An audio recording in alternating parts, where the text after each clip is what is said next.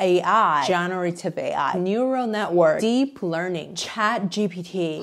What the are all that? Let's break down some notable AI terms, products, and companies in plain English. AI stands for artificial intelligence, and it refers to the idea of computers that can learn and make decisions in a human-like way. Machine learning is a subfield of AI that involves teaching computers to recognize patterns through data and algorithms. Neural networks are a type of machine learning model that mimics the neurons in the human brain. They use a network of nodes to process data through algorithms, allow the computer to make connections between different data points and learn which ones are the most important when responding to a query. Deep learning describes a neural network whose data passes through several layers of processing. ChatGPT and Stable Diffusion are examples of applications that use deep learning techniques. But what are ChatGPT and Stable Diffusion? Follow me for part 2 and 3.